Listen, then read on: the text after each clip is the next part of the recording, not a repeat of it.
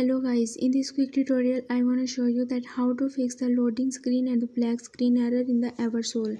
The first method to fix the error is to change the network connection from Wi-Fi to the mobile data and vice versa. And the second method is to turn on the airplane mode for 2 to 3 seconds and then turn it off and restore your internet connection. And the next method is to go to the mobile settings and then you have to just click on the system or the about option, and there you have to just make sure that you have an updated version of your system. If any update is available for your device, then you have to just update your phone or device. Doing so, your problem may be fixed. And the next method is that you have to just restart your device one time. After restarting your device, your problem will be fixed hopefully.